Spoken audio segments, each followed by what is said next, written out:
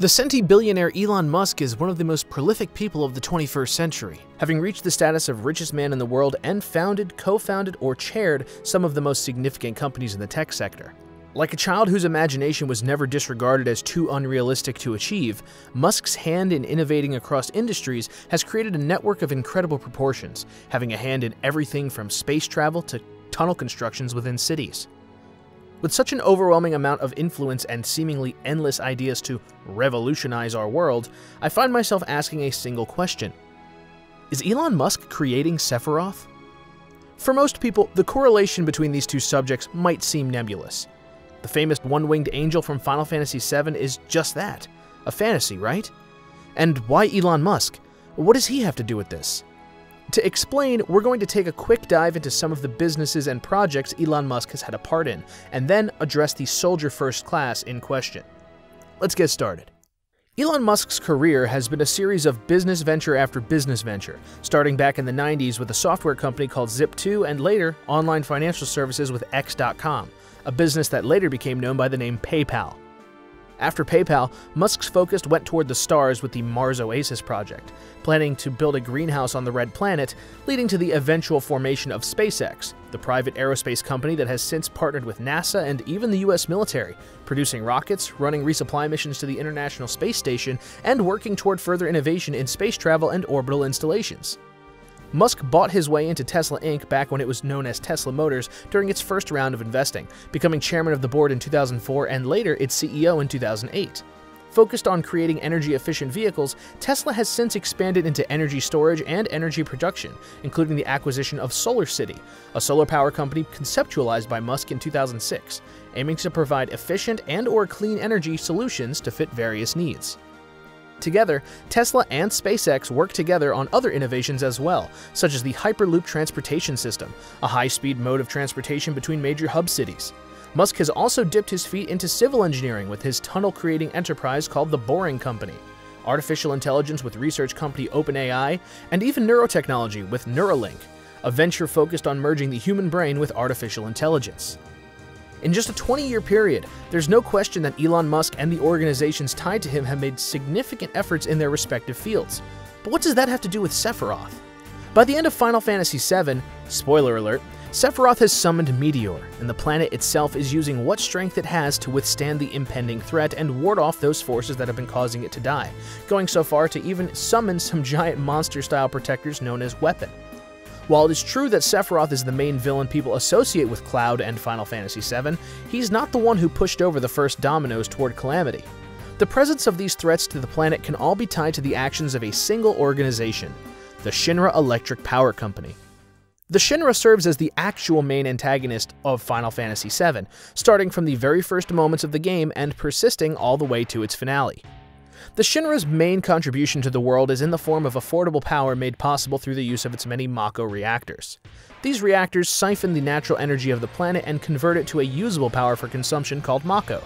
Through the abuses of these reactors, the planet itself is dying, and those living near these sites experience the consequences. The plants wither, the animals die, and the land itself grows barren. It is an ecological disaster.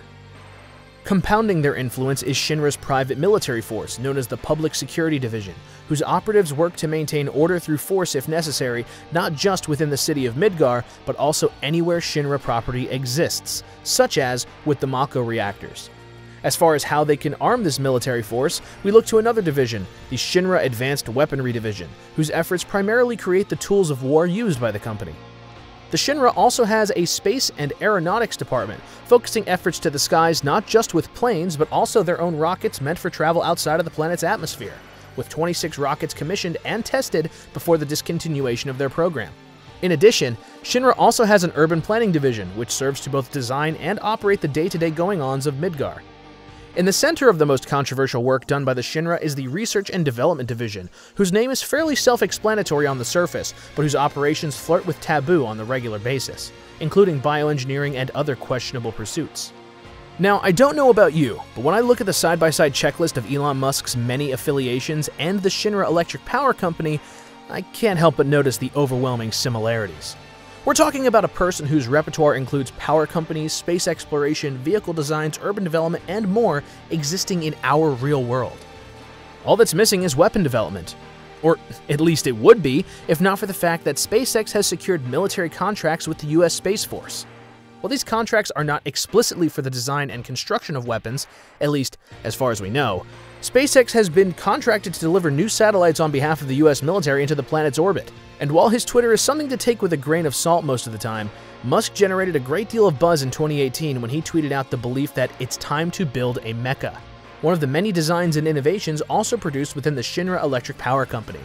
Then there's also the not a flamethrower, a blowtorch shaped like a gun that is not a flamethrower, but kind of actually is a flamethrower, which was developed strangely enough by the Boring Company and sold in limited quantities. To some extent, we can be thankful that these are all separate entities united by Musk's efforts, but ultimately independent. But the same cannot be said of the Musk Foundation, a sparsely detailed philanthropic branch of Musk's many initiatives. Its goals are very simply defined on its extremely minimalist webpage. Now, in this case, we have a wonderfully convenient mixture of all of the above in a single entity. So then, is Elon Musk the real-world equivalent of President Shinra? And more importantly, is he on the same roadmap that leads to the development of a threat like Sephiroth? Well, no, not explicitly. Elon Musk, for all his merits and failings, at the very least has expressed his own concerns regarding the safety of things like AI development, and has claimed on many occasions his interest in the public good. At least, on the surface, from the perspective of his countless online defenders, Musk is just a cool guy who has a sense of humor and visionary dreams for the future, including colonizing Mars, something he affirmed his commitment to once again after becoming the richest person on the planet. That said, the man and the companies tied to him aren't immune from criticism.